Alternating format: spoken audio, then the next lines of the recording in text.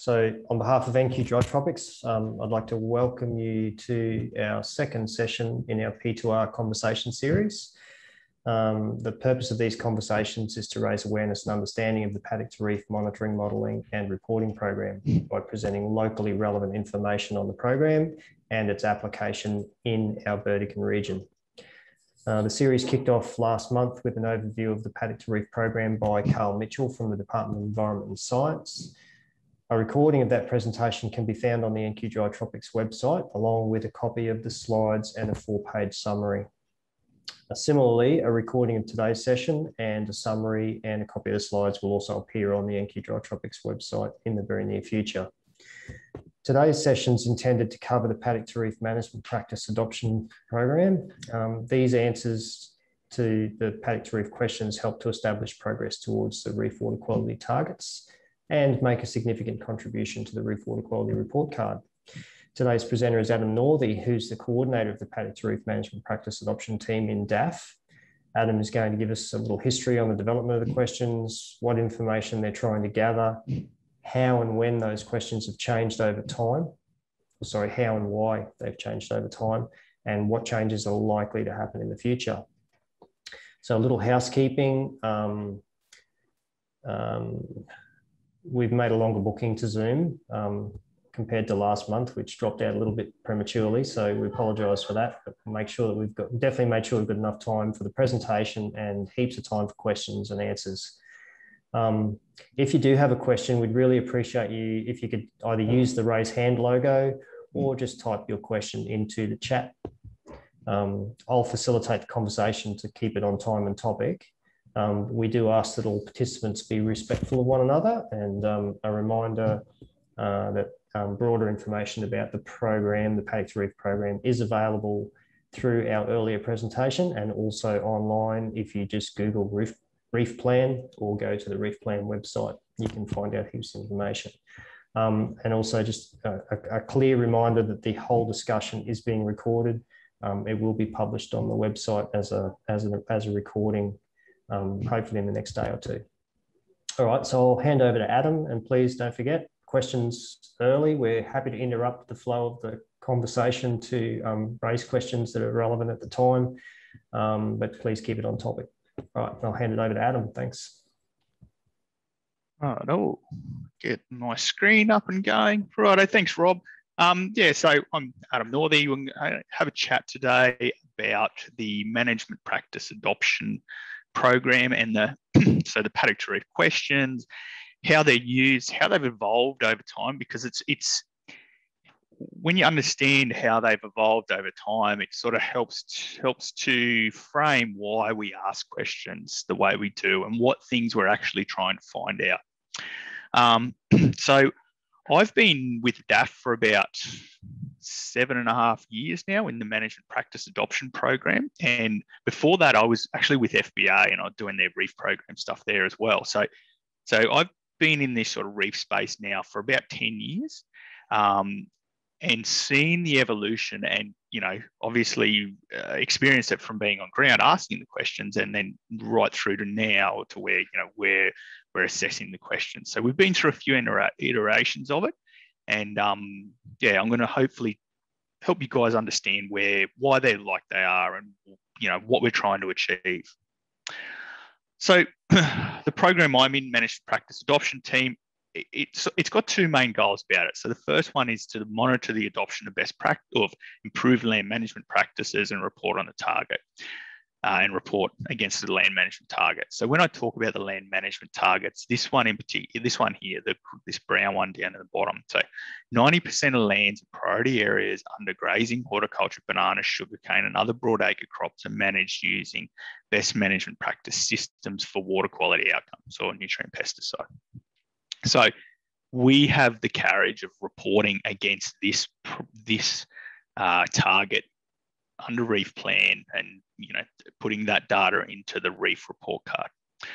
The second major part about what we do is we provide the data to the modelling team so that they can model the impact of these water quality, these land management changes, and that goes into the report card as well. So For us, you see our data directly reported against this target in the report card, but also the modelled outcome. So when we say there's been a reduction in sediment or DIN or pesticide or whatever kind of thing in the report card, that comes from the data that's come through us.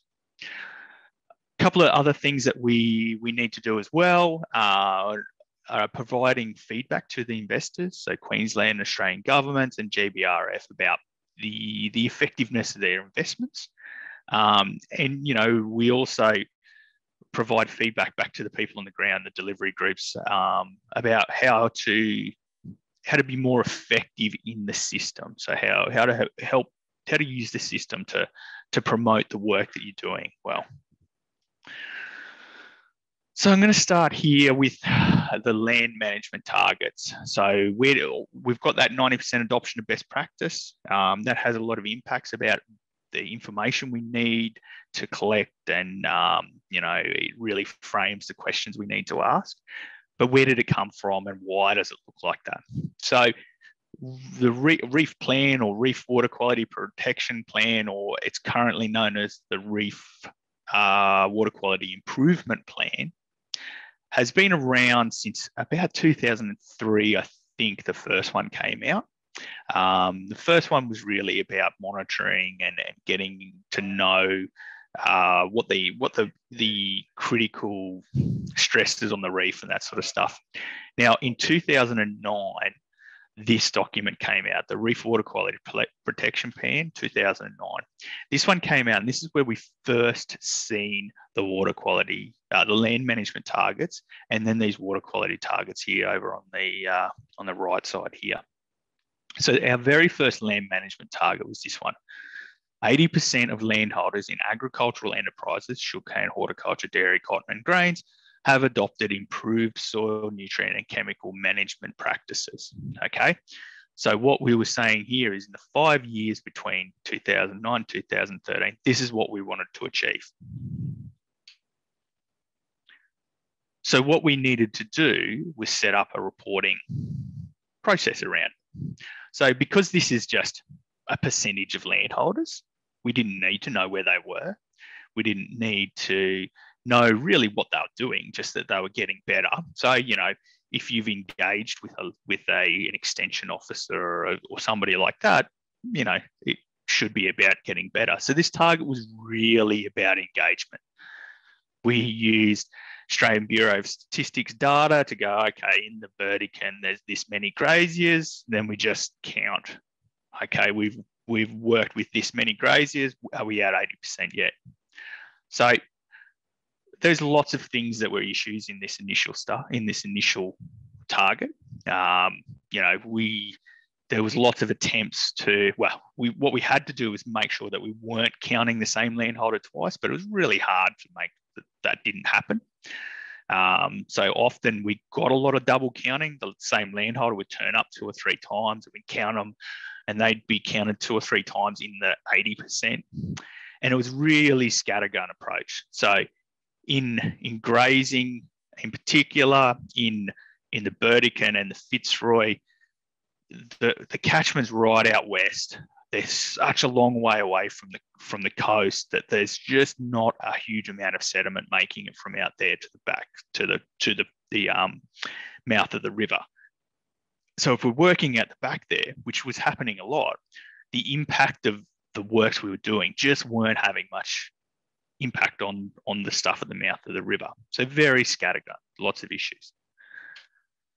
And here's an example of reporting. So this is a sugarcane example, but you could exchange this for grazing. It looks the same. So we got a project number. So that each project got a unique ID. Each farmer had to get an ID as well. Industry, in this case, sugar, substitute it for grazing. Project area, a catchment, how much reef rescue money, some in-kind, and then a description. So swap this out for land type fencing off waterways, whatever you want to put a description in there that's relevant to grazing. And this is what reporting looked like. So with a target that said engagement, reporting was this.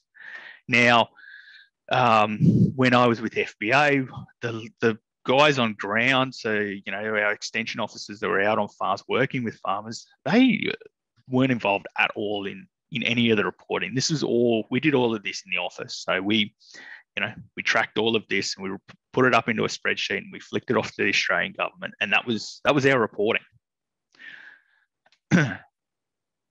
So once that 5-year period had finished, so that 2009 to 2013, a new reef water quality protection plan came in. So, and the new one here, 2013, so this is a 13 to 17 document, it came in with a much more targeted land management target, so a much more refined land management target. So the water quality targets didn't change a huge amount. There was, some moving around to some of the numbers, but they kind of still said the same, but the land management target changed considerably. And what we've seen was we have this 90%. So now we have a defined amount of change that we want to get, okay, of lands. So it's no longer farmers, it's about an area using so 90% of sugarcane, horticulture, cropping, grazing lands are managed using best management practice systems. So essentially what the big change here was, we went from a shift to area. So we went from counting the number of landholders we engaged with to now saying we need landholders, we need a certain amount of landholders, or actually a certain amount of area managed by landholders to achieve a certain level of management. Okay, so it's a big shift away from area, a big shift to area, away from counting landholders, and a shift to needing to improve practices, so needing to achieve best practice. So that was quite a big thing for us in our program. So we need to know a couple of things. We need to know where we are at this 90% adoption. So how far away are we? How close are we, kind of thing, because it's about hitting a certain amount.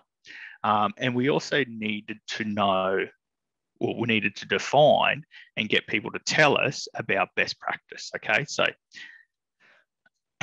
what came out from that as a result of the change target, what needed to come into place was the water quality risk framework. So this is the 2013 version of it, where we start to define what best practice is. And in this one here, we haven't actually said best practice, but what is best practice in these is this very low and low risk. So these two classes here were best practice. So if we had people, we had farmers out here that were in these two and they were moving to this, they were contributing to best practice. And we had to then work out how much of the industry, or how much of the area, is managed using best practice. So when we needed to do this for pastures or hill slope erosion process, stream banks and gullies. So, and this data here was actually informed by about 500 one-on-one surveys done with DAF staff, different consultants. Some of the NRM groups might have been involved as well, who went out, spent a few hours with sitting around the table with different graziers throughout the Fitzroy and the Burdekin, Burnett Mary, like throughout the GBR catchments, asking them, benchmarking things about their businesses. So, how do you manage stocking rates, all that sort of stuff. So that data there is what informed these targets here. So because that target had changed to area, we needed to bring in spatial reporting. So this is when spatial reporting started. So, you needing to have a map of where things were, and also the need to report against the water quality risks frameworks using the P2R surveys or the P2R questions. So we started to see the farms come in and then the questions. So this is when before that, the reporting was just a spreadsheet. Now it becomes a shapefile with farms in there and the before and after questions. So we had to set up the before and after questions around trying to find, so the first lot of questions come in about management. Now, this is the 2013 questions, and I'd forgotten how bad they were until I pulled them out in the last few days. So you'll see here that we actually ask about, do you have gullies on your property? How are they managed? And then there's a couple of other questions here about stream banks, which are similar-ish kind of to what we all asked already. But for hill slope erosion, what we actually asked is what change in ground cover management have you achieved? And what we were asking for, is it a C to B? Is it a D to C? Is it a B to A change?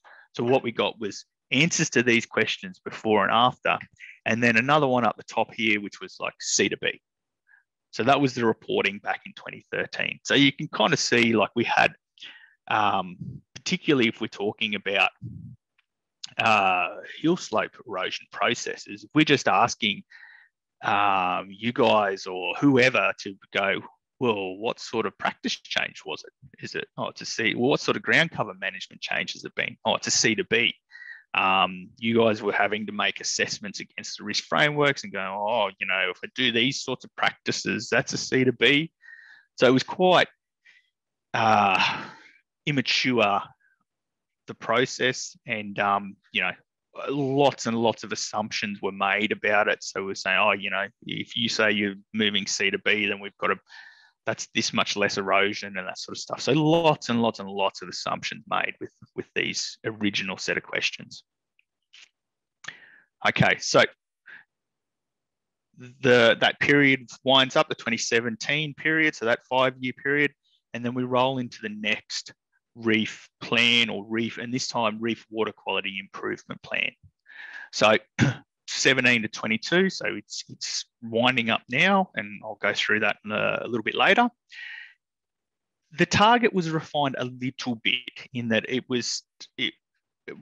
you'll see, like, the target basically stayed the same, except that we've added in this sentence down the bottom here for water quality outcomes. So it's still 90% of lands in priority areas under grazing, horticulture, banana, sugarcane, other broadacre cropping are managed using best management practice systems for water quality outcomes. Okay, so the priority areas refers to what we now have is, in the previous targets, it would be like a 20% reduction in sediment in the GBR.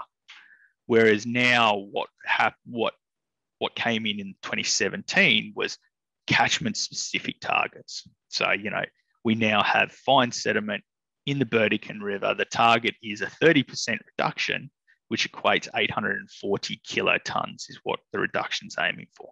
Okay, and the Don, it's 55, and which is 30%. So it's now becomes more targeted. So, you know, we're saying areas that we really want to focus on are these red areas. So, you know, the Burdekin comes up as red for sediment, and Herbert comes up as a high, so very high for the Burdekin for sediment and a high for the Herbert. But when you look down in Mackay, so, you know, Pioneer is a low risk, so it becomes green. So it's about trying to focus, again, going from a big scattergun approach, the whole reef, to where are the places we need to focus more and more effort on. A little bit of refinement of the risk frameworks. There weren't massive changes in here. So a little bit of the way it was laid out was changed. Some numbers came in here, but not a huge amount of change in the frameworks. The benchmarks, it was also a chance to update our benchmarks. Now, in the original benchmarks, we had a lot of, we had some confidence issues in them, in that they're based on only, you know, like I said, 500 surveys across the 5,000 graziers in the GBR. So not massively representative.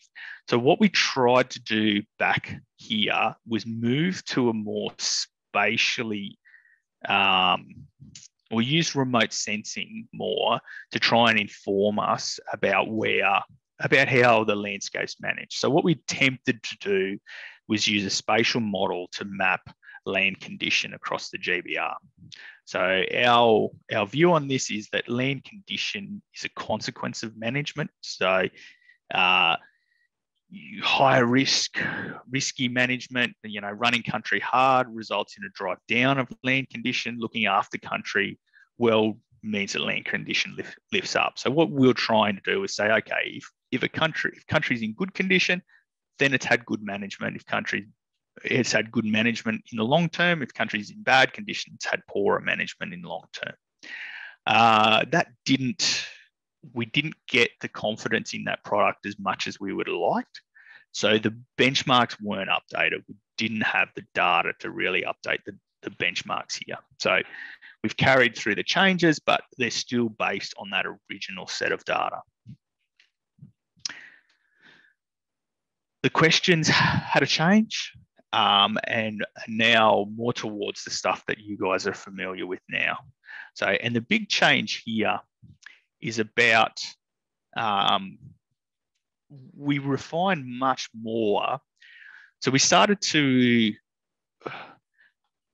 we wanted to know, what we were trying to find out is how much grass, so through the questions, and what we wanted to know through the risk framework is basically how much grass is being left in the paddock at the end of the dry season. So the start of the wet season, how much grass is on the ground there to protect, hold the soil together and all that sort of stuff when the first storms start to happen. So we sort of went through a process. We're going, well, do we ask questions about long-term carrying capacity and adjusting stocking rates? So trying to be more proxy sort of questions. So if you're doing these, if you're adjusting your stocking rates and using grazing charts or forage budgets or something like that, that should mean that you have a better handle on how much grass you have. So should be able to have stuff on the ground at the end of the year, was what we were trying to attempt with, question 2 and 3. Question 1 really, it becomes apparent to us, and one of the evolutions we'll go through into the future is that just asking works really well. So just trying to work out, what is the utilization? So if there's a certain amount of pasture in the paddock, how much is being eaten? Because that tells us how much is left on the ground at the end of the day. So question 1 became much more, about collecting some real actual data about and that we can sort of point much more at, less assumptions, and say, well, this is how much grass we believe is on the ground at the end of the season. Okay, so we've got this reporting framework now built up around, giving us some areas and giving us a before and after suite of questions, or before and after survey. So why is all of that? Why do we do all of that? So what we're trying to do is go, okay, what are the current practices on a particular area? So how is this area currently managed? So we use that stuff. That tells us firstly about management and that sort of stuff. But that also goes over to the modelling team, and they use that information to say, well, if that area is managed using those particular practices, then the losses should be about this. Okay. And then with the after questions, what we're doing is going, okay, what are the new practices? So how are the practices on this farm changed?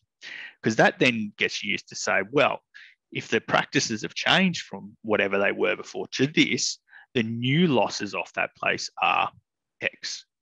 Now, when we look at the two, the before practices, the before last losses, and the after practices and the after losses, the difference between the two is the change. And what we're really interested in here is the change.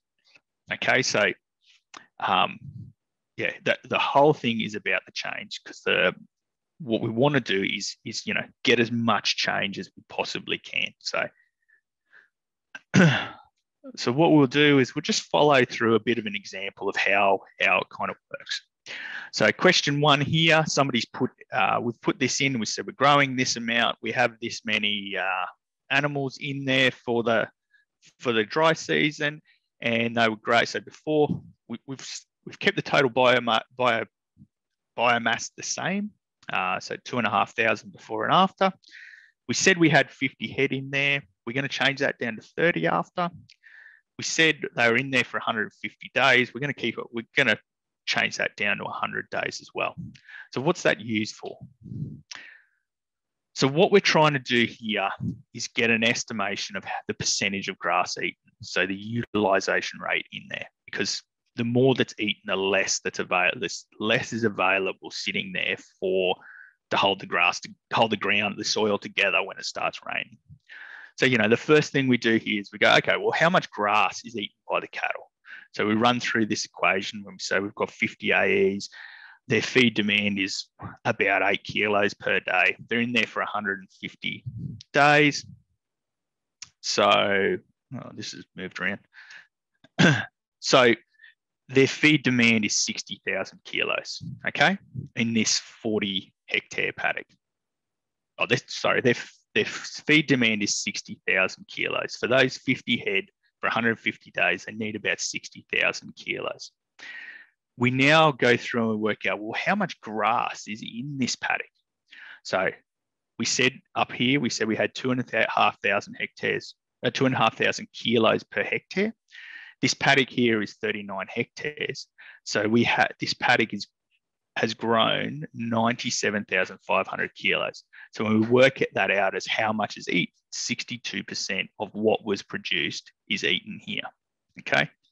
So then, because we've changed the number of head and for the days in there, we run through this again. So we have those 30 head eating roughly 8 kilos a day for 100 days. Their feed demand is 24,000 kilos now. Okay, so they went from 60 down to 24,000. We've got rid of 20 and we've reduced the amount of time they're in there by 50 days. So when we go through the same amount of grass, so it's still the 2,500 kilos per hectare by 39 hectares equals that 97,500. So now we work out the ratio. So we've got, and we're going, okay, now only 25% of the pasture has been eaten out of that paddock, and the remainder is left there. So this is what we're trying to do with this utilisation rate question. So we've gone through there. We've got two utilisation rates, okay, 62 and a 25. We then look at these questions here around carrying capacity, stocking rate management, and each one of these gets a score, okay? So if they're going, I don't consider carrying capacity as the before, they would get, I don't consider carrying capacity, you get a 0 score. If it moves down to, carrying capacity using property maps, we get a 10. Same thing here. How do you manage stocking rates? I don't adjust them. I use forage budgets. So we go through, if we look through the before, so we started with a utilisation rate of 62. We've got these bands here around, which give us a score for the different utilisation rates. So we would have, at 62, we're over this 31. So we would have got a 0 for utilisation rate. So we got a 0 here for carrying capacity, and I don't know, maybe a 10 for stocking rate adjustments. We then get this. So what we then have for hill slope, and this is the same for stream banks as well, is that we have these bands that we need to put people in to align with the modelling and the reporting. And each one of these bands has a range of scores. So we'd gone through, we had our practices before, we got for the utilisation rate and the way they manage long-term carrying capacity and stocking rate. We end up with a before score of 22.5. So that's going to put us over here in this D range. And then we've done some changes. Okay, so it was that we reduced the number and the length that they were in that area. So we now get this score of 60. So we've gone from this D, and I think, I can't remember which way I went. Yeah, so we jumped up to this C area here. So we've gone a hill slope D to C. So that's how we're measuring that practice change. Now, when we say practice change, what we talk about currently is the move between these bands. Okay, so a practice change here is going to need to jump from a D to a C or a C to a B. Now, you'll see in particular C, so for all scores from 26 to 60 fit in the C category. Now, there can be a change on a paddock which moves them in between this. Now, but it doesn't count as a practice change in the current system if they move in there. They need to have moved out of this band and into the next band to become a C, become a practice change. And then to contribute to the target around 90% adoption of best practice, they need to have then moved or have moved into this A and B. So you need to have gone out of this C and B, SCD, sorry, into the AB. So for projects that were going D to C, they weren't contributing to they didn't contribute to the 90% adoption of best practice target.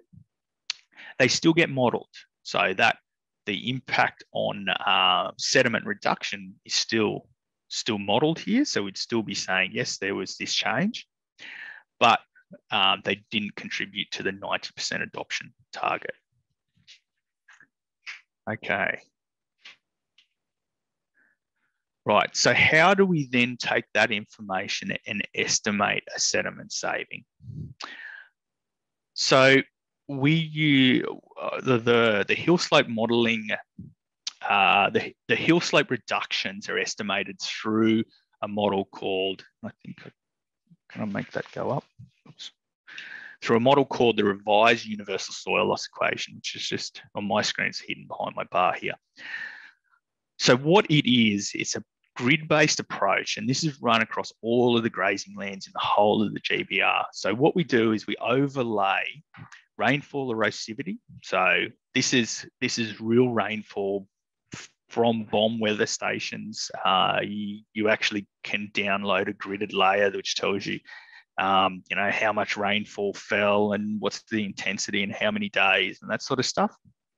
A soil erodibility layer. So, soil types, different soil types are more stable than others. So we have a soil erodibility layer in there. We have a slope steepness and a slope length. So for slope steepness, area with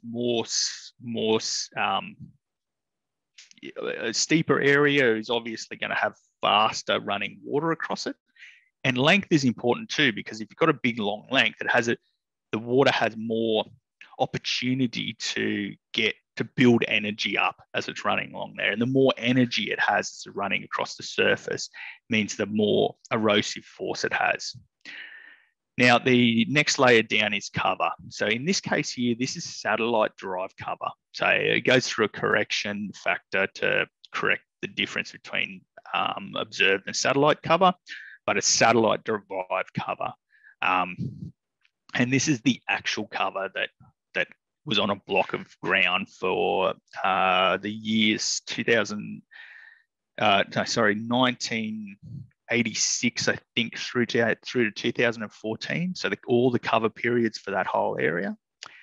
Now, there is a layer in here called practice. Now, this is generally set to 1 in here. So the universal soil loss equation was first set up around around cropping in the United States in the 1930s, I think. So this practice layer is generally used to be able to say, well, I've gone from tillage to zero till, so I can use that to influence this equation around the roughness and stuff like that of the lands. But in a grazing instance, we generally keep it at 0 or keep it at 1, I think it is. So when you put all of these together, you end up with an annual average soil loss for each of these in tons, expressed as tons per hectare per year. And this here says annual average. What it actually gives you is in the model, it actually gives you soil loss at each quarter, because the cover layer is at each quarter. So you can say, okay, over this quarter, the cover was whatever, and it tells you, okay, in these periods where the cover was low but rainfall was high, you had increased soil loss. In these other periods here where cover was high soil loss was less. So it sort of moves up and down over time. Okay, so when we use that there, we can observe the cover. The cover that's there is the cover that's there. So this gives us a starting sediment loss. So using that there, we can say, okay, we're losing this amount of sediment from each of these grids in here, okay? But that doesn't give us a change. So we know how much, we have an estimation of how much we're saving. What we need to do is go, how do we improve this? Now, most of these things here are pretty fixed. There's not much we can do as graziers or extension officers or whatever to change rainfall erosivity, which is, the amount and the amount per hour that rain falls. There's not much we can do about that. Soil erodibility, again, there's not a huge amount we can do about that. Some soils are more erosive than others. Not much we can do about that. Steepness, again, not a huge amount. Slope length is, you can work on slope length. This is where contour banks in cropping land, that's about reducing the slope length, but generally we're not doing those sorts of things in broad scale grazing projects. What we're generally trying to do is put things in place that are influencing the cover. So we're wanting to, go from we're wanting to increase the amount of cover at the end of the season. So what we need to do, so this is a typical ground cover chart. So everybody would be familiar with this. I think I pulled this out of a forage report. Cover moves along throughout the year. What we need to do is work out how to increase the cover in this, okay? So the thing that we want to do is push this cover up. We need to work out how to do that in the model.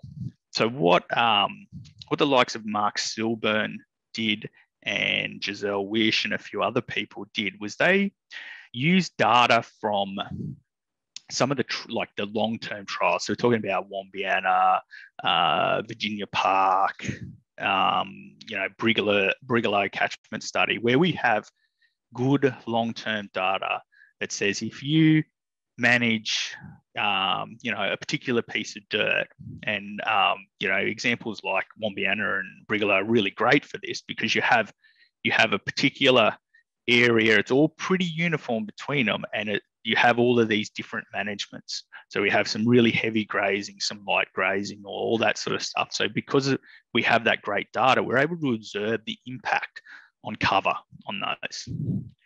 So you use that data to then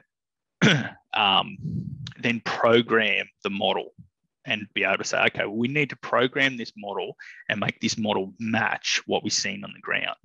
So if you high utilization rates in this area, you see this sort of cover response. So what they did with the grass runs was they said, okay, well, now we're able to match what was here. Let's predict the impact of the different rates of utilization on other areas. So they then modeled pretty much the whole of Queensland and said, okay, we've got all of these other areas. So we expect that we would see similar impacts on utilization on this land type here as what we've seen at Wombiana, or this land type here as what we've seen at Brigalow, or that sort of stuff. So they went through and modeled everything and then produced an equation that says, if you change your utilization rate from X to Y, your cover response will be, this. So what happens is we take the actual observed cover, we add some factors out into it, we apply the equation to it, which bumps the cover up by a set amount. Now, well, not by a set amount, by a variable amount. Because what we also know is that, there's periods here, like, so for this, 11, 12 period here, where we had lots of rain, so we had lots of cover. If we said it's just a generic bump it up by 10%, at this period here, we're going to end up with 105% cover, which we know is not possible. So it varies the amount of cover response through time. So what it actually does is in these low cover times, it increases it quite a lot. And in these high cover times, just a little bit.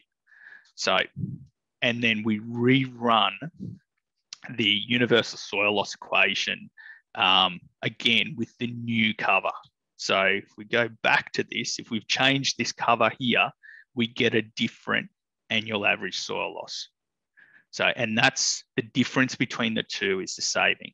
Okay, so we're going, whatever the current cover was is the consequence of the management that's there. When we bump this cover up, we get a reduced annual soil loss, and the difference between the two is the saving. Go through that. Okay, so the thing with the universal soil loss equation is it estimates the total amount of sediment that will move. So it's a big block. Anything that will move, it estimates. So the thing that we know is that not all sediment that erodes goes all the way to the reef. Okay, so this is an example. We have sediment obviously washing out of this cutting here. A lot of it's moved 2 meters kind of thing. You can see the lighter brown stuff here, the fine sediments, they've gone a lot further. They're going. But these bigger, coarser sediments have only moved a couple of meters. So we have to apply a couple of delivery ratios. So the first one we apply is this one that's paddock to stream, okay? And it's about saying not everything that can erode makes it to the stream. We have deposition between the site of erosion and the stream itself. Okay, so in the likes of projector, that's 10%. It is variable in the modelling. So the models will have it, in the higher rainfall areas, it's bumped up a bit. In the lower rainfall areas, it's bumped down a little bit. So it is a bit variable in the models themselves. The next thing that we have in there in terms of delivery ratios is that not all of the sediments which make it to the stream make it to the end of the system. So we know, big impoundments like this, we know that there's deposition happening right up in the end there. Like you only have to go when they're into these when the when the water level's down a little bit, you can see these big flumes of sediment at the beginning of them. Some of these are silting up, not so much in the reef catchments, but as concerned in other areas about them silting up. So we know that things like this influence the amount of sediment coming through. We also know distance is a massive thing. So a particle of sediment that comes into the river 400-500 kilometers from the mouth has so many more opportunities to settle out, to be caught in behind a bit of grass on the bank, to end up on a floodplain or a wetland or something like that. You have so many more opportunities to fall out. So delivery ratios from the stream to the mouth of the river, which we call the RSDR, riverine delivery ratio, riverine delivery stream ratio, or something like that, is variable throughout the whole catchment. And you'll see here an example. There's all of these little sub-catchments throughout the modelling, and these we call them either functional units or source catchments, depending on who you want to talk to. And each one of these has a figure for it. So, and you'll see here, this is actually in the Fitzroy, but you'll see here on the right-hand side, so the eastern side of this image, all the numbers are larger. So 0.4s, 0.5s. On the left-hand side, or the western side of the catchment, they're smaller, 0.18s, 0.7s, that sort of stuff, 0.6, they're 0.16s. So this is really, really important, particularly in grazing, influences the amount of savings that are possible at the end of the system. So remember, this is all about the end of the system. This is one of the major drivers. Like the difference between doing a project out here where you've got a point where only 14% of the sediment making it to the stream is delivered, compared to over here where 50% of the sediment is delivered. This is quite a lot. Like the cost effectiveness of those two projects is is considerably different. Adam, if I could just refer to the chat, there's a couple of questions come in. Bernie's asked whether the K factor, the soil erodibility, includes topsoil and subsoil. I actually don't know. I can find that out about the K factor in the modelling. Given that it's RSDR, given that it's universal soil loss equation, it's really about topsoil. I would think, as a guess, it's topsoil, but I'll double check and I'll find out. Okay, cool. We can send that out. Once we get that response, we can include that in our summary. And there's a couple of questions there that all relate similarly to the score ranges for the ABCD condition or risk. And Bernie noted that the range for C is quite broad at 25 to 60. And I guess she's asking, what's the reasoning for that? Yeah, so what we did to set those ranges up was we went through a process where we said, well, if we do particular what type of practices do we think people should be doing to be classified as a B? Okay, so and back when we did this, like the agreement was, well, you should be considering your long-term carrying capacity, and you should be doing some sort of forage budgeting and matching, and trying to match your stocking rates to your carrying capacity, and you shouldn't be utilising more than whatever it was, 25 or 30% or something like that. So when we go through and we look at those, we end up with a score. And then we say, okay, then what would we consider to be an A? And we end up with another score. And then we go, okay, well, what would we consider to be a C and a D? So it just so happened, like the reason that C is so wide is that we went, well, B is here, and B came in at 60. And D came in at like 24 or something like that. We said, well, the difference between those two has got to be the C. And that's why we ended up with quite a wide band there for C. So B was set quite high up, and D was set quite low. And it just ended up that was the reason that there's such a wide band in there.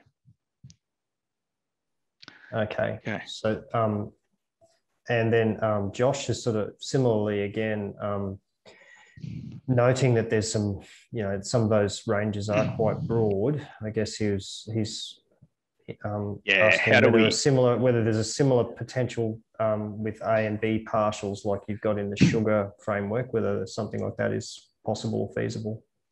Yeah, this is certainly something that we're really working on, and we're sitting down with the modelers at the moment.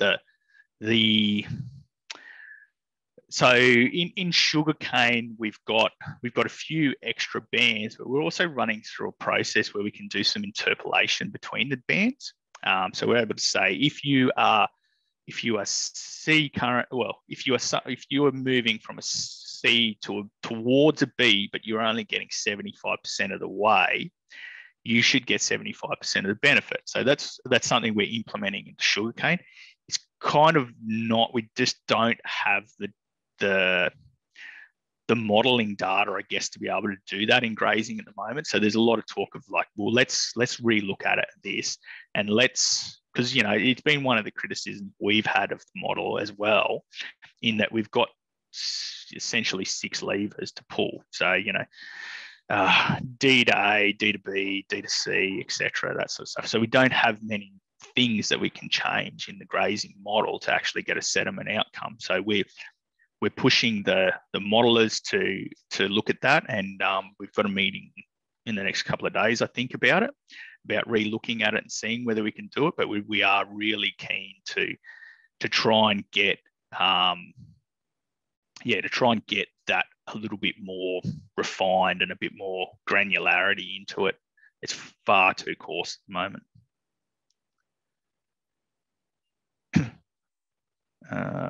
What else do we have here? Not yielding. Yeah. And similar to the next part about a lot of small changes. Yeah, absolutely. Like the bands having ABCD is not good for this. We really need to be able to change it a little bit more. And that probably flows into what I was going to say in this. I'll just read this next question, make sure it's been given some of the broad scoring. Yeah, so I'll answer those last two questions there in this next part here. So this current water quality improvement plan, get a button to work. Its time is up, okay? So it was 17 to 22, so its time is up. Now, so it's due for review.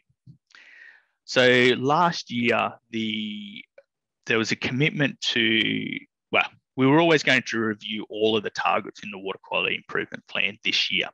Now, the MPA targets, that 90% adoption of best practice, that target there, the review of that came forward. So it started the midway through 21, and it's just in the process now to wind up in the next 6 to 8 weeks or something like that. Alluvium Consultancy with the group that were chosen. They won the tender to do this work, and I believe they've just finished a round of consultation through all the regions, probably about a month ago now, and in the process of going through the work that going through all the comments and that sort of stuff, and compiling it together, proposing some new targets, and that sort of thing. So now this process is going through independent of us, so we're sort of on the edge of it, and helping advise Alluvium about potential targets. So they go, oh, maybe we should have a target about this, and we go, well, it's not something we can really measure or report against, so it'd be better if it looked like that sort of thing. Alluvium do run a page here that you can get some updates on that. I believe it should be happening, but the thing is that this target here, so this 90% adoption of best management practice systems, has set up the risk framework the way it is, and really has set up that ABCD and the broad range and the inability to capture little incremental changes and that sort of stuff. So it's gone. It'll be replaced with something else. These things here, they were set up about, well, what is best practice? Again, they're gone. They'll be replaced with something else. So we sort of have an opportunity now where we're at in this process. We've got this opportunity to update everything. So the thing that we know now and we have access to, which we never used to have, is we know that the outcome is so much more important than the process. So in the early days, it was like you had to be doing forage budgeting to be considered best practice. We know that we know that there's people out there that are doing forage budgeting and, doing everything right. They're cutting grass or grazing charts or whatever they're doing, having great results. There's also people out there that are having really bad results. There's people out there that are doing none of it and having great results. They're just, quite conservative. So in terms of lots of cover all the time sort of thing. So the process is not all that important to the outcome. The thing that is most important is how much grass is there at the end of the season. That's really the biggest thing. So we've had a real big move away from asking things about process and putting people into ABCD and all of this sort of stuff, and really moving more towards about asking much, much more pointed questions. How much grass is eaten? How much is left? I don't know, what's the composition of the grass? Things like that. So what we'll see is a more and more move towards much more pointed stuff around collecting actual data. So making many, many less assumptions. Now, I'd love it if we could, start to model, rather than have an ABCD range. So basically what we've had to do is construct out of the, let's say, utilization rate. If we just do it into a percentage, there's and we stay in whole numbers, there's 100 possibilities, right? So we've squeezed that down into 4. There's, it's probably unrealistic to be able to measure 100 of them. Like, that's just not something that we can readily do, but we should be able to do many more of those. So we can do, rather than 4, we could do 8, 10, 20 kind of thing. So if we can, through this process, this chance right now, we have this end of the old water quality improvement plan and the start of the new one. This is the chance we're going to get this is the chance we have to improve the way that we measure change. So I don't see us in the future talking ever again about A, B, C, D, unless we're going to talk about, GLM land condition or something. But in terms of practices, I see us going well away from that. I see we're much more interested about the amount of grass left on the ground at the end of the season, residual cover or utilisation rate or something like that will be much more the direction we'll go.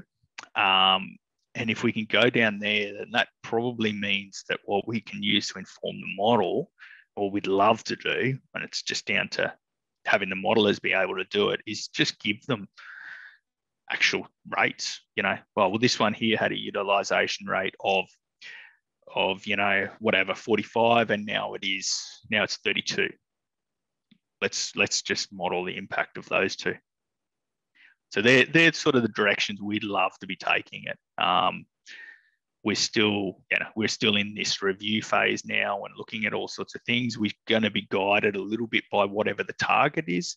So if the target is about residual cover, then yep, that's something we've set up there. But if the target ends up being about something that's a little bit different, then then we change. The things we need to ask of the projects becomes a little bit different as well.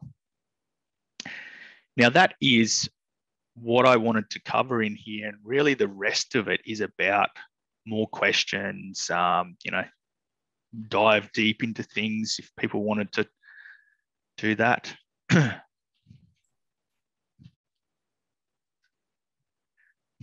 Thanks, Adam. There's no other questions in the chat at the moment. Internally, we did prepare, or NQ Dry Tropics did prepare a couple of questions.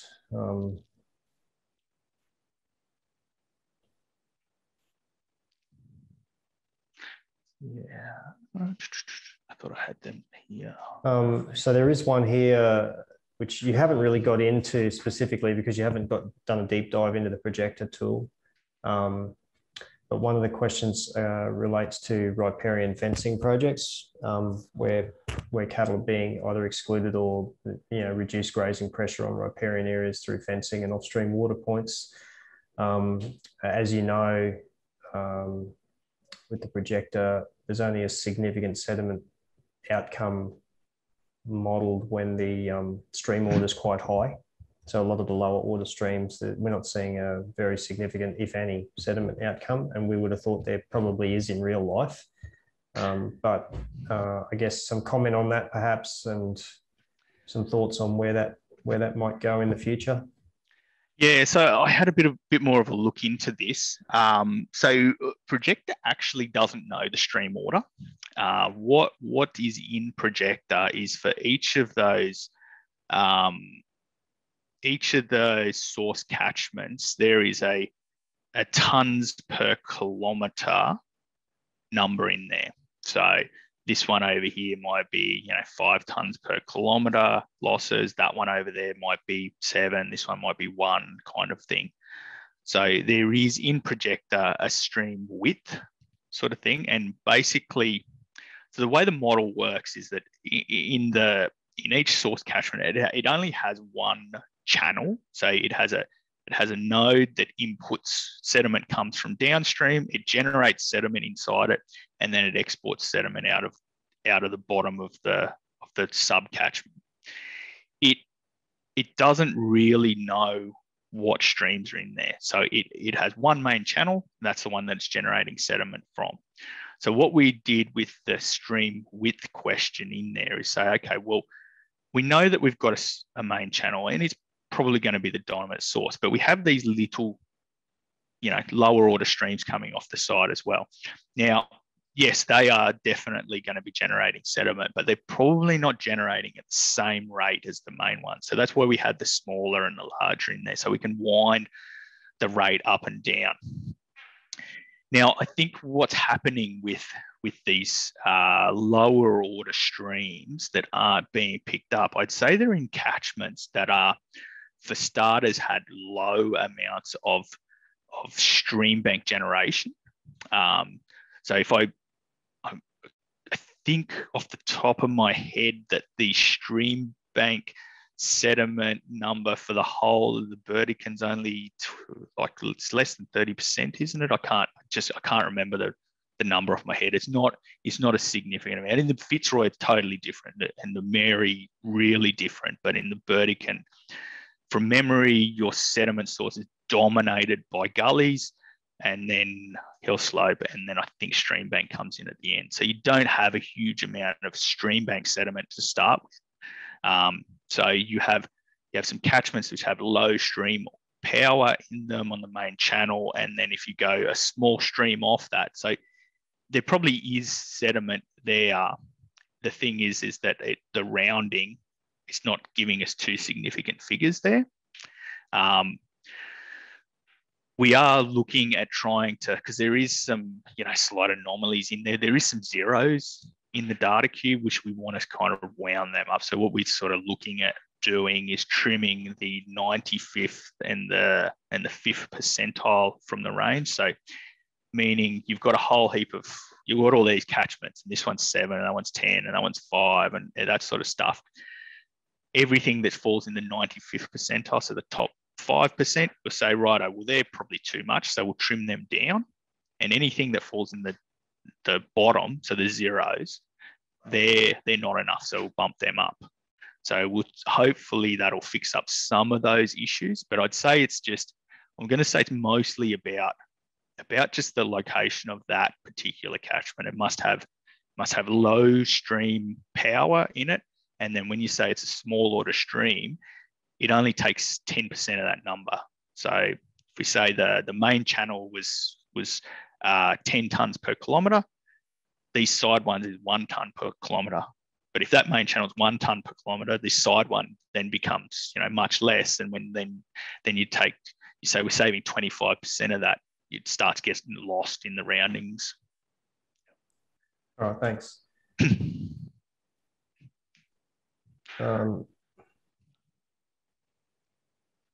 There was another question here. I'm just going to find it again.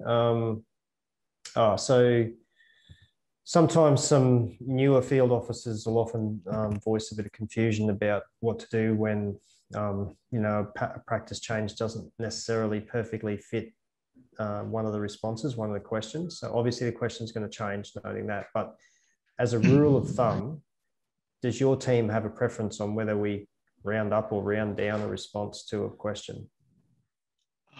I think the most important thing is getting the change right. Okay, so the starting and ending point is less important than the change. So if you round up and it deletes the change, then round down. Or if you round down and it doubles the change, then round up. If that makes sense. So if the change is a certain amount, then the change is the important thing. It's about representing the change. The start and end point is important, but not as important as making sure we get the change right in there. So if you have to sometimes you'll have to round up because if you round down, the change disappears, and sometimes if you round up, you double the change, which isn't right either. So try and keep the change. Hopefully that doesn't make it more confusing than it already is. Can I just say something with that, Adam? Yeah, yep. So, and sometimes the questions or the descriptions don't exactly match the practice, but you try and choose the ones that would match as best you can before and after, just making sure that change is what you're getting. Yeah, absolutely. So, the questions, were designed to try and be everything for everybody. So because they got to be everything for everybody, they're very smeared and generic kind of thing. So, you know, then they're going to match some perfectly. Some you've got to kind of look at them a bit sideways to try and get them to match. So you just try and do, I guess, you know, think about the intent of the question as well. Like if this question's saying they're doing, you know, X, Y, Z, the intent is that, you know, I don't know, you are adjusting stocking rates, whether you're using software or forage budget or whatever kind of, you know, if as long as you're going, well, I've got this much feed and I've done some equation, you know, or, you know, I've got a documented method of recording this, then that sort of fits into the intent of that particular question. That makes sense? Well, I've got you. Can I ask another question? Yeah, of course. Okay. And sorry to bore everyone, it's about the soil loss equation again. Hey, can it become, can you sort of like manipulate it so that, because you've got cover, you know, you've got a cover layer, and if you've got zero cover, you've got a scald. And that means you're losing the topsoil, and then you start getting the effects of loss of subsoil, which is often much more erosive. Is there a factor or a, can you manipulate the equation so that if you've got zero cover, yeah, no, I know. You're losing topsoil and you've got a much bigger problem. Into the thing, yeah. And so and sorry, in these areas, like the gully will be minute, but the scald is much bigger. Yeah, and you know, there's some really good evidence around that those scalds are where the bulk of the sediment's coming from the landscape. Yeah, you know, not really from the areas with grass. Grass does such a good job of holding things together, even when there's not a huge amount. As soon as it's gone, it's kind of catastrophic. The thing is that it wasn't designed around scalds. So, and we've had this conversation. I've had this conversation with Scott Wilkinson in the past about it, because he's very much, look, it doesn't fit in. I'm not a universal soil loss equation expert. Mark Silburn is a universal soil loss equation expert, so he would have an answer for this. You just got to try and get hold of him. My opinion is that the universal soil loss equation, because it was never designed for that, it probably will definitely give you a number, but your confidence in that number is what kind of thing. I don't think it's ever been tested on it. Not that I've ever seen. So yeah, it will give you a number. How sensible that number is, I really have no idea. I would be just cautious about doing it, about using it, because I just don't know how sensible that number is.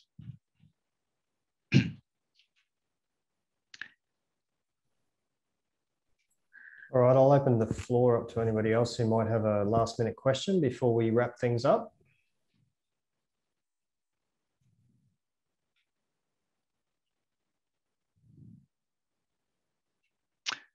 Nope. Looks like it. And if anybody, you know, should have my email address, or if not, you know, you can get it from Rob or whoever kind of thing. So feel free to flick us an email and ask any other questions if you think about stuff later. So I don't know whether you'll put my email address in the link or something like that of this video or something. So yeah, my contacts possibly, are around. Yeah. All right, thanks, Adam. If anything else comes in, we're always happy to forward questions on and publicise a response. So thank you very much for that presentation. It's been very informative. I'm happy that we've actually touched on a couple of questions that a few people have put forward and hopefully clarified some things. So moving forward in the series, we're proposing next month to run a session, hopefully get Carl back to help us do a deep dive and explainer into the Reef report card that was recently released. So that would be an interesting session to sit in on for both cane and grazing. And then further to that, moving forward, we've got a face-to-face event in June up in Charters Towers with hopefully, or not hopefully, with a number of keynote speakers and local grazing presenters. So that'll be something to look forward to as well for anybody who's interested in that. All of that information is available on our NQ Tropics website. And as I said at the start of this session, we'll be posting a recording of this session and also a summary and a copy of your slides, Adam, as you presented them. And that should all go live in the next day or two. So thanks again, Adam, for your time. I hope this format's working for you. I think it's really good. That sort of means that A, we're able to run these without a lot of fuss, but B, we're able to record them so they're available for anybody after the fact to still see. So there's a lot of benefits in that, I think. We're also cutting down on carbon emissions, not flying you around the countryside all the time. So that's not a bad outcome either. I know you love to come to Townsville, but... Oh, I don't mind it. I'm going to lose my gold membership at the Qantas Club. I haven't flown hardly any. It's like, oh mate, we'll get you up to Charters Towers for the face-to-face. How's that? Well, I was going to say, so Carl's really quite crook. So yeah, we'll have to work around trying to find somebody to present Carl's place. So okay, well, we'll work with that. We'll work with the Paddock to Reef team to work out who can help us with that one. Yeah. Okay, well, thank you very, very much for your time, Adam, and thanks everyone for joining us for this session, and look forward to seeing you at the next one next month. Yep, no worries. Cheers Thanks all. a lot, guys. We'll talk to you all. Bye.